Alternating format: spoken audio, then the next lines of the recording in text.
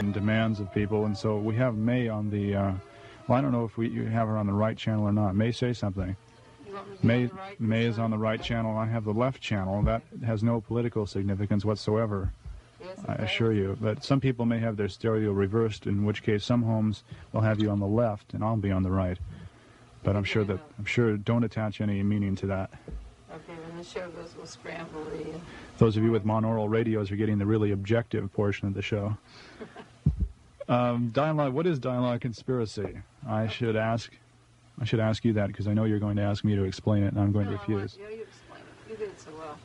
Dialogue conspiracy is a fictional program.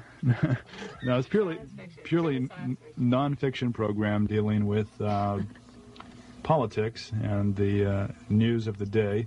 Mae started her research following the John Kennedy assassination almost a decade ago, and has become involved in Martin Luther King assassination as far as the study of that, and the Bobby Kennedy assassination, and has been following the events which she feels are tied into the causes behind those assassinations and the what appear to be lies and contradictions that are in the news and are in the events surrounding the assassinations.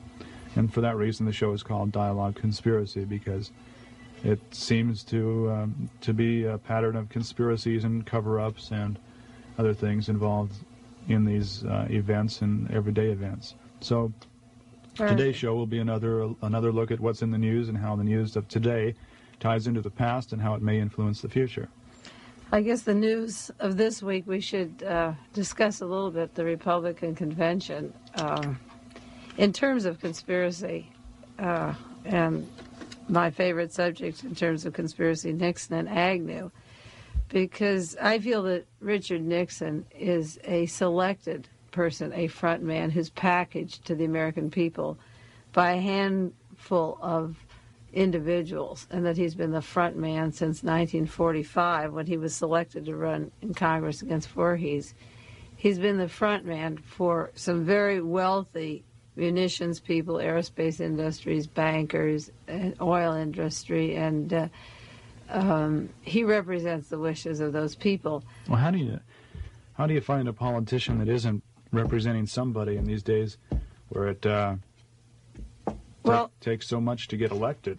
Well, I think that it takes a lot of money to get elected. If you study American history, the way the Constitution was made up of the electoral processes in the past, maybe the Republican Party, say, represented the very wealthy and the interests of the very wealthy, and the man who was to get the nomination or the election from that group of people, maybe they're what you refer to as the vested interest, went around the country and went to different places like Illinois, Ohio, California, and Florida. He went campaigning and met the industrial leaders of those places or the newspaper publishers and participated in knowing the individuals who run the country, and they in turn elected him to represent them.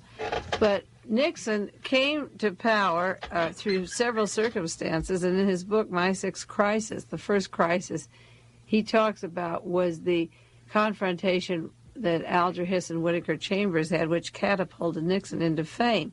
And that particular incident, I've tried to write about in an article called How Richard Nixon Came to Power.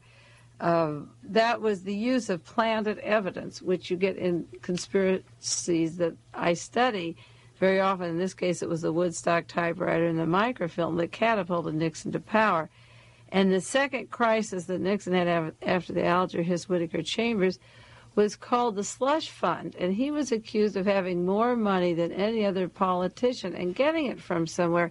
And the chapter in My Sixth Crisis is very interesting on the sources of money. Where did Nixon get the money? And he made his famous Checkers speech that my wife has a cloth coat and I just received a dog named Checkers from a man from Texas. He doesn't say the man is Howard Hughes or that Howard Hughes is giving his brother money or where he's getting his money. The point was that while no other man who was running for Congress had the kind of money he had, or vice president, a secret society, a group of men whose names aren't published, a committee of 100 in California, put up the money to start Nixon's campaign fund, and they ran an ad in the paper wanted a man to represent their particular interests. Well, this state grew into a warfare state and a munitions development state, aerospace, and the way he came to power is when he answered this ad. It was simply an advertisement.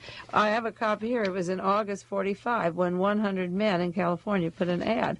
Wanted congressman candidate with no previous political experience to defeat a man who has represented the district for 10 years.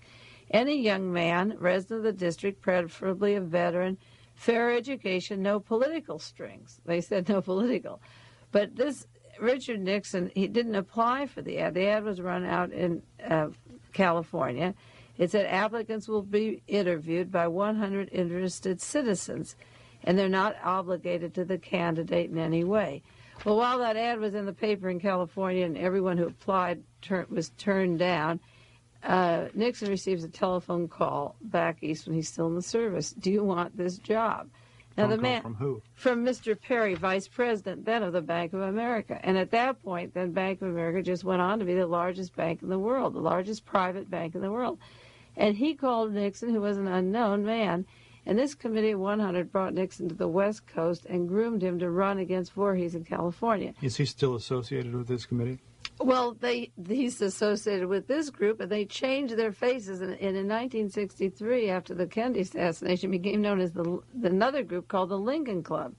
And one of the things that I've worked very hard to try to get people to expose is the list of men behind these organizations, because they give extra money. Say if Nixon says, I am a Republican, and I'm just like every other Republican running for Congress or for vice president, along with Eisenhower at the time, that's what he's saying. It's a fair competition. But at those days, they were spending thousands of dollars, what was $100,000 then, maybe $1 million or $10 million today, keeping his name, not television, but trips and speaking engagements and press accounts, press releases, keeping his name in the news, sending him around, transportation, mailing, things in the mail. Everyone got letters from Richard Nixon. Well, it cost money for other congressmen for private purposes.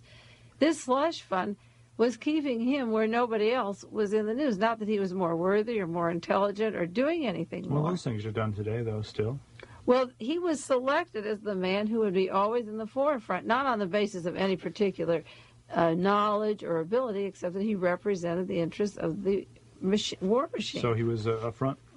Well, I think he was. Group, he was a front. Yes, I think I would say he was a front for this group. Okay, well, bring it to today. Well, today, when we get to a situation like the conventions this week, Spiro Agnew is nominated. The newspaper, the San Jose Mercury, an article says Spiro Agnew, the unknown. How do you say Spiro? Spiro. You call him Spiro or Ted? What do you call him? Spiro. Spiro, the unknown. Spiro T sometimes when I'm really getting friendly. Well, I call him something else when I'm not on the radio. But everybody, he's supposed to be a household word by now. Spiro? And you're saying Spiro. Well, out of spite. Out of spite. Just to make sure that he's not a household word in your he's not. In your house. No, they describe him as the unknown whose name became synonymous with partisan division, except for the nomination. The Mercury described him that way. Today, Margaret Chase Smith said he was a breath of fresh air and political smog and double talk that goes on, and that 4 years ago nobody knew who he was, but now he's a household word. And I think that Spiro, if you call him that, was put upon the American people, foisted there, guaranteed this time the nomination in 76. He represents a handful of people, and with this country, so many people well-known like Rockefeller, and so much wealth in the hands of the Rockefellers, and they've been political all their life, Romney, Percy, and all the other Republicans that were working actively around this country in the Republican Party are all put aside, and everything is cleared for this man, either if Nixon's killed or if he isn't killed, to follow, to be the successor to this thing. And I think that he is manipulated through tremendous amount of money and pressure. And by the people that want him into power. I think that Richard Nixon? Well, I think that there's a lot of hardcore conservatives that aren't very happy with Richard Nixon, and they have their friends saying, for one, the John Birch Society, they despise Richard Nixon. There's a long group of people that despise him, and his enemies are saying, "I just love you," and I've been afraid of of a plot against Nixon for a long time. They've been very sweet to him. They didn't even put up a contest like they used to, like Reagan or Rockefeller for the presidency. They just, or put up any fuss like for next year. It seems that the deal is made. Let me ask you, you speak of a deal as far as Agnew goes, that he was made the vice presidential nominee this year again because the way has been cleared for him to be the presidential nominee in '76, when, of course, Richard Nixon can't run again. Yeah. What does Spiro Agnew have on the administration that puts him in a position to make a deal? It's surely probably one of the easiest things in the world to dump a vice presidential candidate. Well, one of the things he's got that I feel is important is that you can't run an election without money, and I think he has unlimited wealth that certain people, oil people, munitions people, the warfare industries. Doesn't Richard Nixon still have that? You say he once did, or that he does now. Well, Richard Nixon once had their support on the condition that he took Agnew as vice president. He didn't have the nomination in the bag last year. What about the Committee of 100 of the Lincoln Club? Don't they wield the power they used to? Well, maybe they have wielded it behind Agnew, that they tell Nixon, if you want our support, then you have to take Agnew. See, the condition is you take Agnew. So as long as we don't know the names of those 100, we don't know where they fit into this scene. There shouldn't be such a secret group. They should be published so we know who decides the president. Obviously, the people on the floor don't decide it. Okay, you say that Spiro Agnew, Spiro T, has this enormous amount of potential financial power behind him, and that has probably enabled him to assure himself a spot on the presidential ticket in '76. We've also on past shows talked about the $10 million contributed to the Nixon campaign, which was before the April 7th date, after which campaign funds contributions had to be disclosed. And we've wondered on the show where that $10 million came from. Do you think that the $10 million came from Agnew backers? Yes. You see, I definitely do, and we'll go back into the Watergate, for a great part of our show. But all of the people that are involved in the Watergate that have been apprehended or going to be questioned or refused to answer questions so far are all on the Agnew side. They're all the Agnew team. G. Gordon Liddy, will go into him, the attorney, for this group, and Howard Hunt. And all of the group that are being apprehended are strong Agnew people. The co-founder of Young Americans for Freedom, Charles Colson of the White House. Before we get into that, and we're starting to get into detail, and we've mentioned the Watergate. No, the $10 million funding thing are all Agnew people, yes. Let's move into the Watergate affair, as you've called it, and explain what the Watergate is. Before we do that, let's just wind up the Republican convention with an article that pretty well describes it. There were several in the paper this week describing the staging. I guess you saw those articles that came in. Oh, sure, we had some on us, probably. Yeah. It was called it was the programmed convention as opposed to the Democratic Open Convention. Well, one of them was an article, "Who's the Real Richard Nixon?" The people feel he's a robot.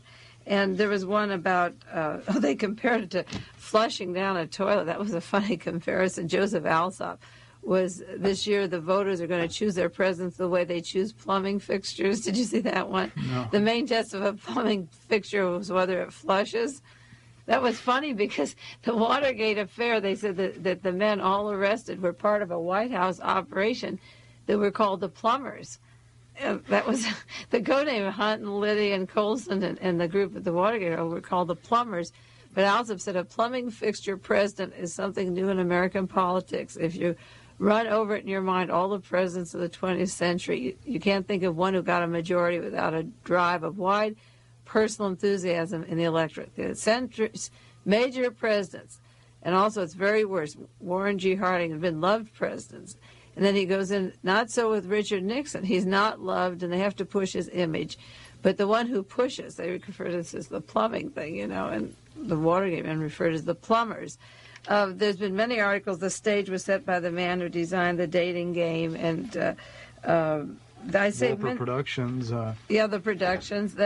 Jack Anderson pointed out that they hired Wolper Productions to present a filmed image of President Nixon because he comes across so poorly live. Yeah. So they did a production film. Oh, a sideline. A couple of them. Did you see John Wayne's article in the paper this week? He said the story about the dikes breaking in Vietnam wasn't very bad because they don't build them very well. They were poorly built. They asked him where his information was, and he said a small California newspaper printed it a while ago. That they were poorly built.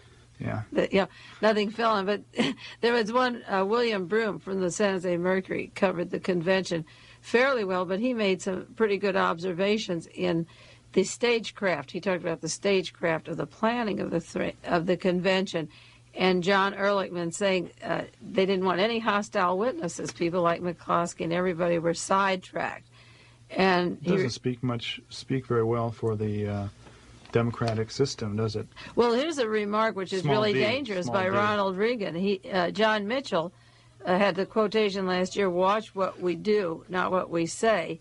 And the article said the conservative-dominated Rules Committee junked virtually every proposal that would give representation of blacks, youth, minorities. A quota is a quota is a quota, they said at their meetings. Now here's a quotation from Ronald Reagan. He said, "We have seen our opponents urge us on pure democracy, the elimination of the features that made us a republic." He says, we don't need a pure democracy, we're a republic. That was Ronald Reagan. And that their convention was tied up, and they had total control. The entire convention was controlled. The article by Broom said it was preordained, tightly controlled, operated by script.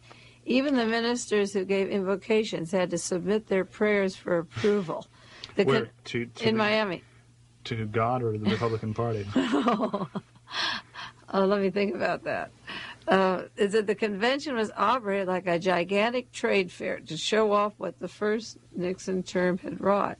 And the president may have turned the entire convention into a television studio. Well, this is what I mean by his... I think everybody assumes that he did. Yeah. But here's the conclusion which Broom made, which I think is going to come true. Without exception, the delegates that came here believe their party is going to win a landslide. But it is doubtful that they have yet grasped that the grand old party may never be the same 4 years later. You see, everything is so... They not only couldn't speak up, and they couldn't go to the committees, and they couldn't show dissension, and they couldn't mention one other man, like there's one vote for McCloskey out of the whole floor. No, two men abstained from Agnew and gave their reasons, but it hardly represents... You say, what's the difference between the old-time political system, and wasn't it always like this? Well, maybe you're too young to remember, but there was some fighting and controversy or preference or compromise on the rules and the quotas and things. It's straight, what you'd call a right-wing closed system. It doesn't even have to be a convention anymore. I don't know why they went through it. All the vote counting and everything. There really wasn't any reason. Makes you wonder. Yeah. Well, let's... we could go on and on about the convention, and well, it fits in with the conspiracy thing, because I feel that the government was overthrown and that this is no convention, or was not going to be a convention or an election. It didn't seem too necessary for the delegates to be there. That's for sure. For sure, it had all been decided beforehand, and people could have mailed their choices in, and it would have turned out the same, I'm sure. But what's worse is they made the decision for 76 too. You see, it's all, Reagan will be the vice president, Agnew will be the president. That is all decided, in the event, either that Nixon's killed. And I think it was very important for them to open this convention by speaking about 76. So that in case anything happens to Nixon, they can say, well, inasmuch as he's been accepted for 76, there's no problem now. In case people object, say, to Agnew taking over right away or feel that... It's already been said. It's been said. What about the Watergate? A lot has been said about that. I think... that there are moves afoot, not only by the Democrats, but by members of the media, to try and push the Watergate affair into the prominence that many people believe it deserves. The Watergate Hotel is the national headquarters for the Democratic National Committee. It also was the residence of John Mitchell, who is the chairman of was the chairman of the president's re-election campaign. And it was also the headquarters for the Republican National Committee. And back on June, what was the date? June 17th. 17th. I've told me before we went on the air, I'm bad with dates. On June 17th, 5 men were caught inside the headquarters of the Democratic National Committee with sophisticated eavesdropping devices and with large sums of money on them. And they have been traced back to the Republican machinery and the White House. And their money has been traced back to the campaign funds for the re-election of the president. There have been investigations underway by the FBI for what it's worth. What it's worth. Well, you've said that, and I'm trying to summarize. Yeah. Contending that the FBI may be involved in it, that makes it, as you've said, you suspect the government of being involved, and because the person who is, you have claimed that the White House is involved, and yet the White House has ordered the investigation, and the executive branch has ordered a group that is tied in with the executive branch to conduct the investigation. It's a little suspicious, as you've said in the past. I'm just trying to summarize what you've said somewhat. So despite all this and the fact that it's an election year and this is involved in presidential politics and the re-election of the president and the challenger, it hasn't received a great deal of publicity aside from the initial splash in the papers and on the TV and radio. Well, the articles that I have, I have 2 full notebooks of articles. You don't realize how much is dripping in. But it's not the Pentagon papers by any means. No, it hasn't gotten the publicity for one reason, for several reasons. First of all, when it broke, nobody knew what to make of it because some very important people were involved, and 4 days after the Watergate incident, John Mitchell resigned from the committee to re-elect the president. So that should be an inkling that something very big was going to follow. And I don't think the media was ready to handle what was taking place. The article that I did for The Realist was the first explanation to be printed in the United States on a motive other than just bugging. And the motive that I suggested in the article was that this is the team, the hidden government, the one that would take over in the event that McGovern is killed and would be behind either the killing of McGovern or would be behind martial law and killing of Richard Nixon, making Agnew president of the United States. That there are 2 governments, one visible and one invisible, that Kennedy referred to, and that this is that second team. Well, this is a pretty startling thing to put in a 20-page article, and the men in L.A., we had a press conference, and they were really freaked out, the establishment press, The Washington Post was very anxious for the material. The Washington Star was. Life and Time, and all the major news media have a copy of my article now. But they're moving cautiously, and they're investigating every little question, because the article asks more questions than it answers. It throws out a lot of questions. And I got a call from the news department, the Chronicle in San Francisco, and he said, believe me, the news departments are taking it seriously, and they're investigating all the kinds of things that you've suggested to say that there is this hidden team. They've not been able to face conspiracies until now. And as they investigate and get more leads into this thing, it's going to keep making the news and make more news. In the last week, it wasn't in the papers up here, but the L.A. Times said that a Mr. Gerstein, a district attorney in Miami, has placed a suit. I don't know if you're aware of it, Phil. He's told the Justice Department that he's aware of a conspiracy that took place because the bank that Bernard Barker, one of the men arrested in Washington, used, the controversial bank is in Florida, Miami. And that's the geographical area where Gerstein's the DA. And his suit involves a conspiracy that involves the Watergate, naming prominent Americans that everybody will recognize when he mentions their names.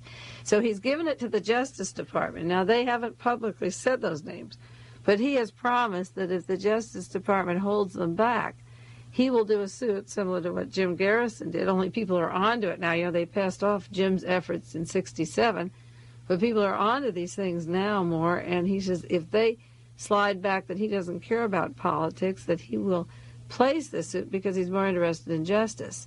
So, and then Senator Proxmire, while the Republican convention was going on, he was on the floor of Congress recommending that Congress, the Senate, investigate the Watergate Hotel incident.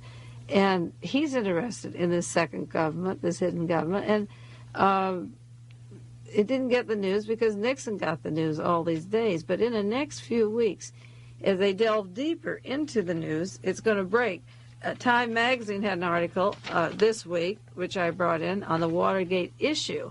Now, they used to call it a caper. I'm writing a book calling it The Watergate Affair, so that you'll think of it like the perfume affair that rocked England. It will be the Watergate Affair if this is the hidden government, the secret government. And Time made some interesting discoveries which have to do, for those of you that listened to my radio shows before, this is going to sound familiar. They said that the Watergate forces were planning to plant incendiary bombs in the hall during the Democratic Convention, or conspire to have the hall stormed by paid Cuban mercenaries. Now, you know, when we talked about Squad 19 and Louis Tackwood saying that at the conventions, that he was talking about particularly the Republican conventions, that there would be paid provocateurs that would kill people inside the buildings and outside, and the exile, he didn't say the exile Cubans, he said the provocateurs would create a situation that would require martial law. People disbelieved, even at the press conference in L.A., people disbelieved that killings are planned, the violence is planned, that you sacrifice bodies on the street in order to get law and order, like Hitler did. We saw what Hitler did, and it worked, and people don't want to admit that. But yet I understand that the car across the street from the Watergate that one of the men used, the Chrysler, was filled with arsenal and weapons and this type of thing. But now Time has to, they're doing research on this, and they have to have some background to say these men were planning incendiary bombs and planning violence. See, so that's just one little bit. You can imagine how much more there are. So now this establishment newspaper is saying it. This isn't coming some radical underground that people say, well, where did you get that source of information? The researchers on Time and all, as they investigate my story on the Watergate, I think you're going to see more and more of similarities to what I'm saying coming out. Because he said, the incident has given the Democrats ammunition they couldn't have imagined, the whole Watergate story. Time has a large article. It says, as the cops moved in, the Justice Department officials learned of recording equipment in the Howard Johnson motel across the street. Now, I got a call just this week from somebody back east in New York who went to the Watergate Hotel, and he does computer work and electronic work, and they were glad to show him the headquarters that were bugged in the ceiling. And he also was able to inspect or see the Howard Johnson motel, and because of the wiring setups of that, he figured it was very difficult, because you don't use direct wiring, to pick up what was being said at the Watergate. But from the offices that were bugged by that window directly to John Mitchell's apartment, there was an open space where messages could be carried directly. And I wrote, again, in the story in The Realist on Martha Mitchell, why she's a prisoner. She said she saw dirty things, and she lives at the Watergate Hotel.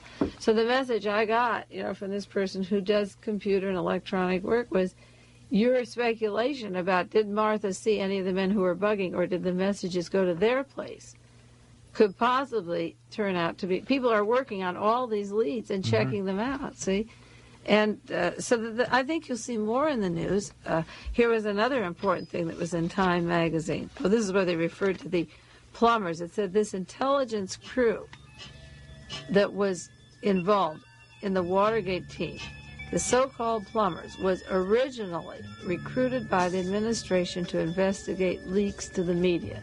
Now, Richard Nixon was being embarrassed because things said at the National Security Council about India and Pakistan were linked to the news. Now, no one in the Democratic headquarters got those links. Jack Anderson got them, but this is the cover for the group being formed, you see. This isn't why they were really formed. I still think it's that hidden government. They said it was to check news leaks to the media. They included G. Gordon Liddy, the former White House staffer, Robert Mardian, the former assistant U.S. attorney. Mardian was the one involved in the ITT who was pressing for a tougher decision, and then he backed out and resigned and was appointed a judge somewhere. Mardian was in on this, and Howard Hunt of the Watergate. And they go into a man, Time goes into the name of a man, Manuel Oguera Daguerre of Mexico, who had the $89,000 that ended up in Miami at the account of Bernard Barker. And so this money had gone from the Republican committee, now it's been discovered, the $89,000, to Mexico, to Manuel Daguerre, to Miami. And if these men were just doing surveillance and not double espionage, the kind where you overthrow the country or say, money for assassinations, like whether it's for shooting Wallace that time or shooting McGovern if you have to, or Nixon if you have to. You can't send a direct check. It has to lose its course as many times over. This has to be... So this went through Mexico. This went from the committee to Mexico. Well, the man who has that account at Mexico, one of his clients is Gulf Resources and Chemical Corporation of Houston, Texas. And Robert Allen, the president of that corporation, is the chairman of the Texas Committee to Re-elect Richard Nixon. Now, what all this means is very complicated for people who haven't followed the entire case. But in summary, I've contended that James McCord, one of the men arrested at the time of the Watergate Hotel, who was a paid employee of the Committee to Re-elect Richard Nixon, has strong contacts in Houston. The agency that was hired to have protection for the convention.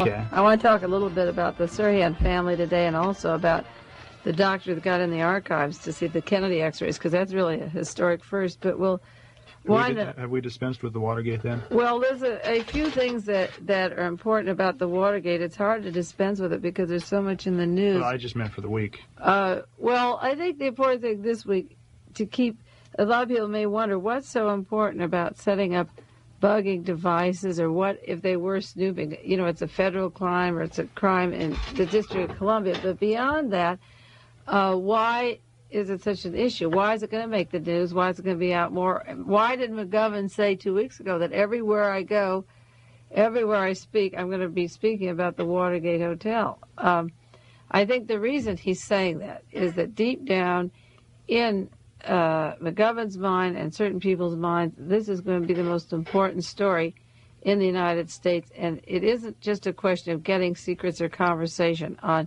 other persons. If they scrape this case open, you'll see the inner workings of that second government, that hidden government.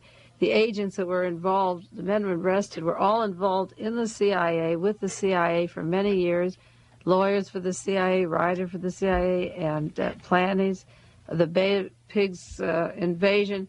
All these, the men arrested, the 5 that were arrested at the Watergate Hotel June 17th, were involved in the Bay of Pigs operation, which was such a disgrace to the United States and the worst thing the CIA had done. And yet, 11 years later, the same men as a team are working to do something to the electoral process in 1972. And it couldn't just be gathering information. What was it then? Well, my conspiratorial view of history is that it involved overthrowing the government, blaming a certain amount of violence on radicals, and taking martial law. And the Democratic Party? The actual purpose of having the equipment in the Democratic Party headquarters. Well, they could have planted evidence. They could have planted the devices in there that took conversation, and then sent people in who are registered Democrats who are sitting in the office talking about how they're going to kill Nixon. Just like they have a tape recording in Miami of a man saying exactly how Kennedy was going to be killed 3 weeks later. You take a high-powered scope, so you think the man was involved. Why would it have to be within Democratic Party headquarters? If they wanted to have a tape of Democrats, registered Democrats, talking about killing the President of the United States, they could make that tape anywhere and say it was recorded there. Well, because they could be seen removing something. They could say, well, these tapes came, or somebody took them out. They found out the place was bugged, and here's these tapes. What do they have on them? I think they could plant information that would make it look like the Democrats were involved in the murder.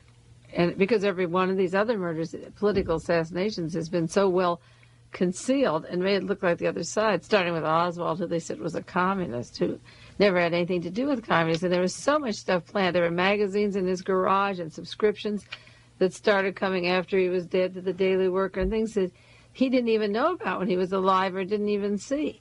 Well, why did they bother having all this stuff available? So that as soon as he was dead, they rounded it all up and said, look, he's a communist.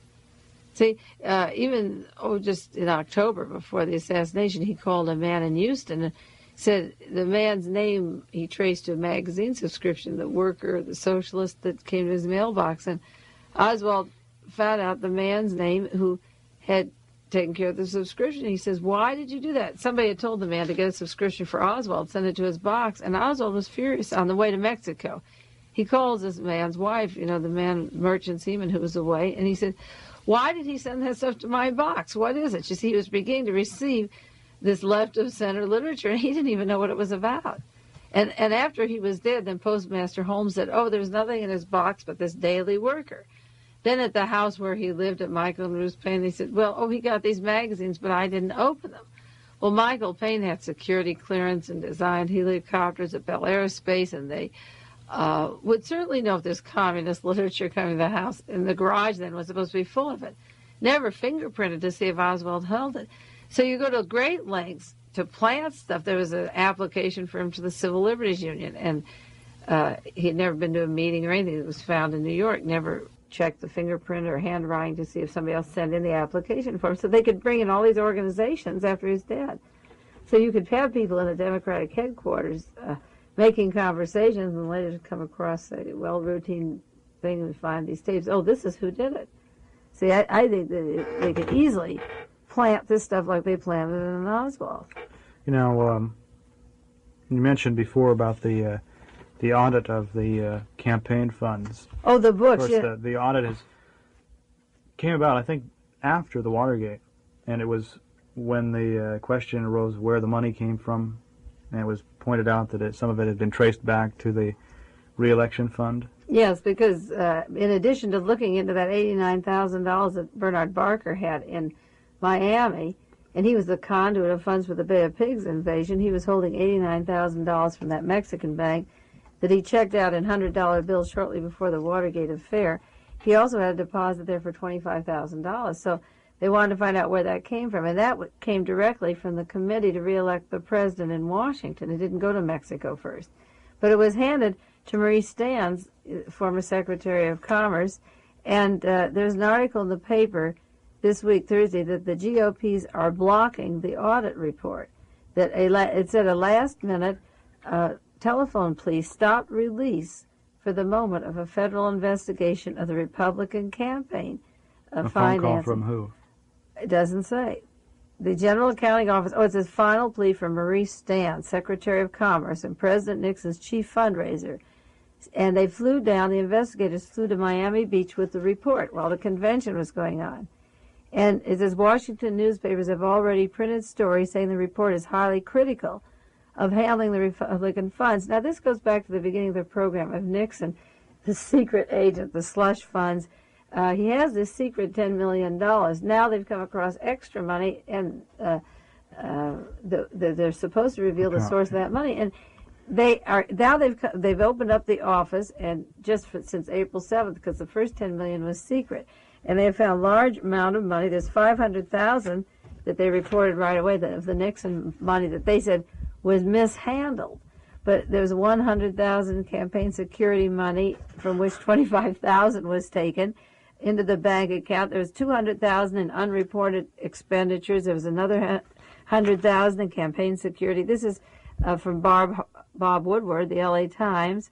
And it said an examination of the court papers reveals that a federal prosecutor told the attorney G. Gordon Liddy, who was a White House aide and the former attorney for the Nixon committee, that the jury has enough evidence for a felony indictment against Liddy. So why isn't... That's a fairly unbelievable... I'm looking at this story here, which is from the Mercury Washington Bureau, San Jose Mercury. I don't know how people can sit there with the investigation is of the Republican Party, and here the Republican Party, a Republican member of the Nixon cabinet, has blocked the release of the report. And I don't know how people can sit there and possibly defend something like that. Well, I'm speaking now as a commentator, not a newsman, and as a citizen, but it sounds very suspicious. Well, as a citizen, Phil, how do you feel? I'm reading the story of this attorney up in San Jose this week who's being tried for murder. He shot that young fellow, he thought was a trespasser, and he murdered him. And they were doing some ballistics, and they tried to show that the bullets recovered didn't match the gun that he had. Here's a man in San Jose who isn't well known, who's defending himself on ballistics evidence. And when you think that they didn't even do that with the Robert Kennedy or the Martin Luther King murder, the John Kennedy, match the bullets. I'm reading the testimony of criminals in San Jose, and when they get away with actual murder cases where they don't use the bullets and things, they block it on the murder of a civil rights leader, a president, a senator. This is what I've cried all along. I've seen them block this. We've done this show, I've been for 6 months, and I talk endlessly about that. Why aren't the citizens outraged at the blocking of the handling of criminal evidence, where a man goes to isolate to prison, like James Ray, who's isolated, or Sirhan? These people are isolated on the evidence that doesn't even line up that they did the murders. Well, now you're talking about funds they're blocking. So. Now I'm speaking just now from a personal comment, and for people listening now, they can discard it as being just personal opinion. But in my personal opinion, when we're talking about these things, some of the evidence which is not followed up, some of the interference which is reported, it's in the paper for people to read. Here, the headline in the Mercury: the Grand Old Party blocks the campaign audit report. Grand Old Party. And from a personal standpoint, I think, and from what I've found since I've been in the news business, is that the American public as a whole has an unswerving loyalty to the presidency and to the government. And the real danger, again, I'm speaking from personal opinion, is to the government is those who do not question, that blind faith, that the blind faith of people that the American flag is always flying in the right direction. That is the danger. It's the people who don't question. It's the people who accept everything at face value as it's written out for them. That are really the greatest danger to the country. Well, this is what the program's all about, really, isn't it? Well, I've been questioning for 10 years, and we have an opportunity on the radio to show how the system, like week after week, I talk about the way things are covered up or handled. People don't question, and here they say they block it. What is worse, it says a series of resignations came from the committee after the grand jury began investigating. Now that means there has to be some guilt. These men are resigning like there's no tomorrow. I have a list here of the men who've stepped down, been fired, or are going to be investigated, left their jobs. I mean, from John Mitchell on down. This is the former Attorney General. It says the General Accounting Office said it will release a report shortly. It is a financial investigation arm of the federal government, and it goes down and asks Maurice Stans what he thinks. And he's involved in the re-election. He's a Nixon administration cabinet member. It just smells wrong. Yeah, even if there's nothing to it, it smells wrong, and for that reason alone, people should be questioning. That's the thing. Is I've issued this challenge many times. There are those people who listen to Dialogue Conspiracy once, and they hear some of these far-out conclusions and some incredible questions asked. And with you sitting here now, I'll say, Mae, that everything you say isn't true, I'm sure. But everything one person says is never true. But you ask questions, and you ask for answers that oftentimes are delivered months or years later. And they're at least you're asking, but nobody's challenging you. I ask these questions, and none of them, in this way, I'm not saying they're all true. You've been wrong before. I mean, things you have said have turned out differently, or they appear to have been turned out differently. Well, what if I say there's going to be provocations at the convention, and then 2 weeks earlier, the men are locked up? That was unforeseen, that this bloodshed would stop. I've been wrong on that kind of thing because we didn't get the bloodiness we would have gotten if those men hadn't. They were hiring provocateurs, and that kind of thing. But what I'm saying is that you have asked questions. What you have done is really not that much more than a person with the same resources and taking the enormous amount of time that you've taken could do themselves. I mean, you've poured over a newspaper and magazine articles. You have phoned people, written letters by the dozen. But you're not using secret evidence here. What you're simply doing is trapping people in their own inconsistencies by seeing what they say on one day, what they say on the next day, and if a person is lying, they inevitably get caught up in those lies.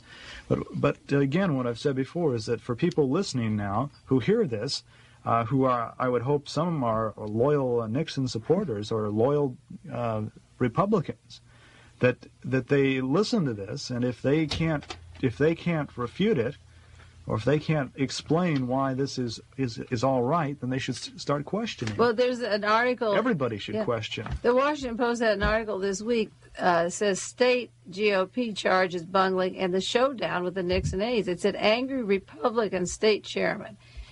today demand a showdown with the White House officials. Now, you see, this is why I say Nixon isn't a Republican.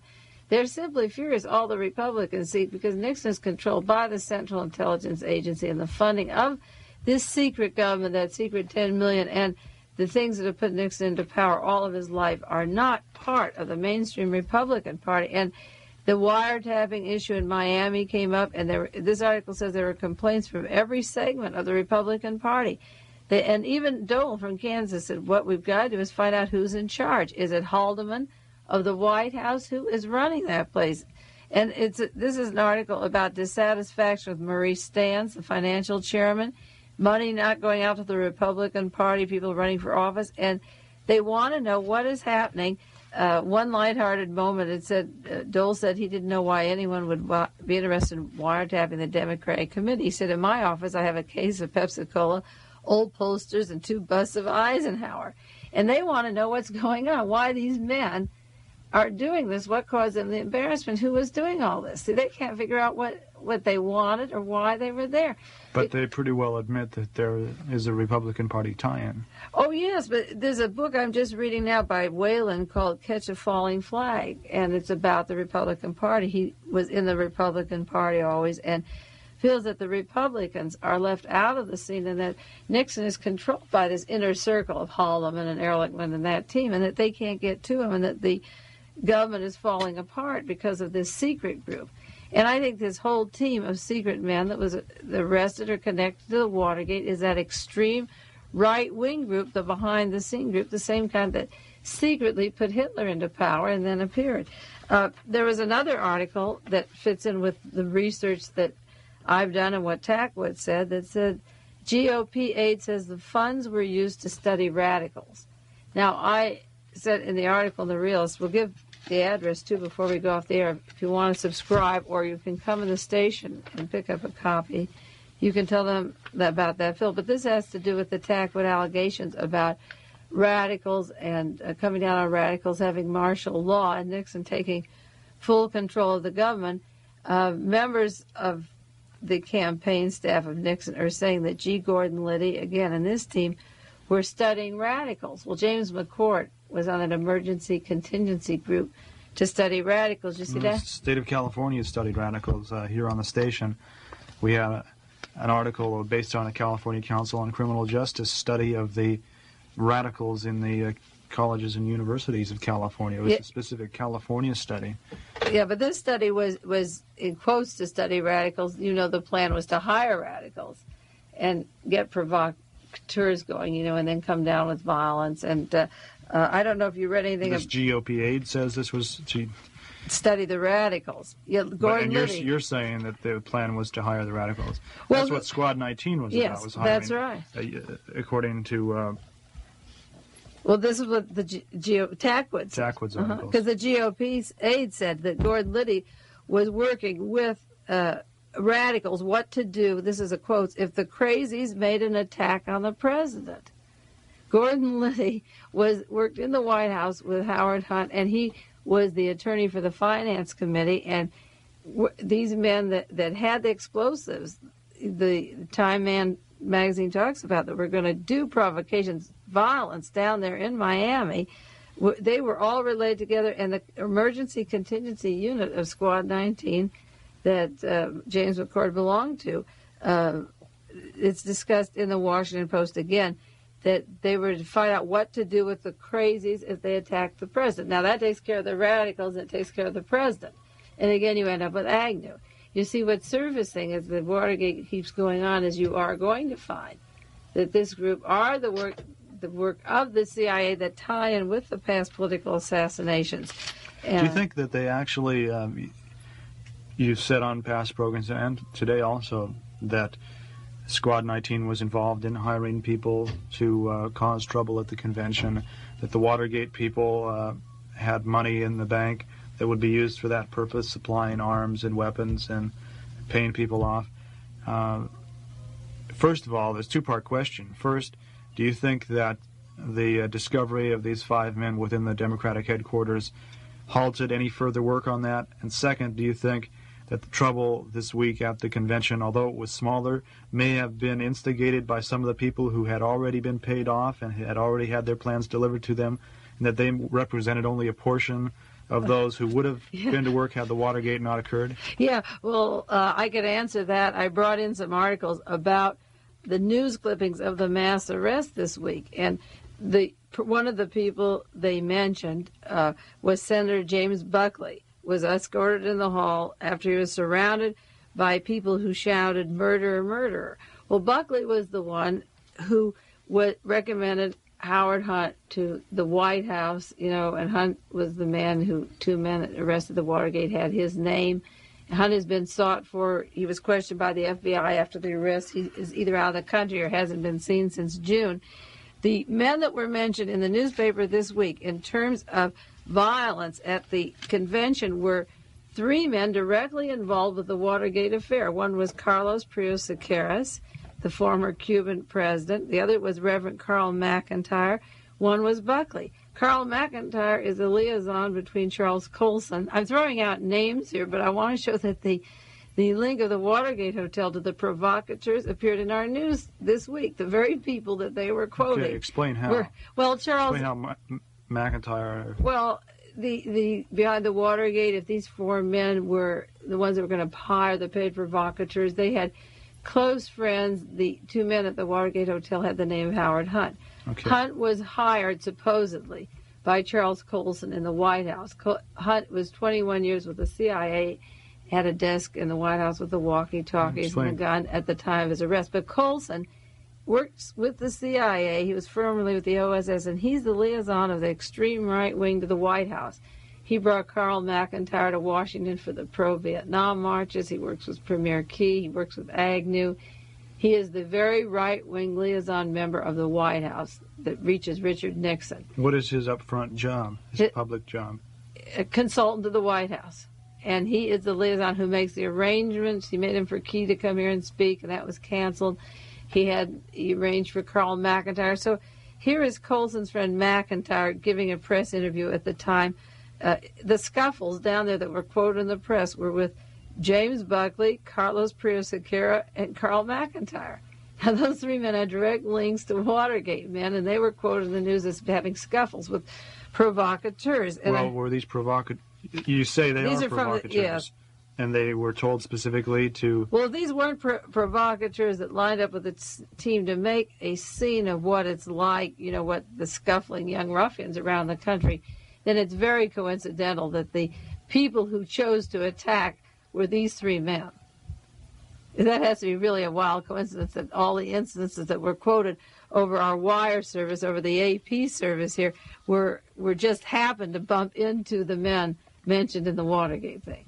Well, you haven't really answered my question, Yeah. Although the question about, do you think that the fact that the Watergate occurred meant that there were some people who had been paid off and had arrangements made of what they were to do, and the fact that the Watergate kind of blew that there were some that couldn't be stopped? There would be thousands of more. Yeah, there would have been a lot of killings. There would have been violence. That's your contention. My contention is that lives were saved by the hundreds.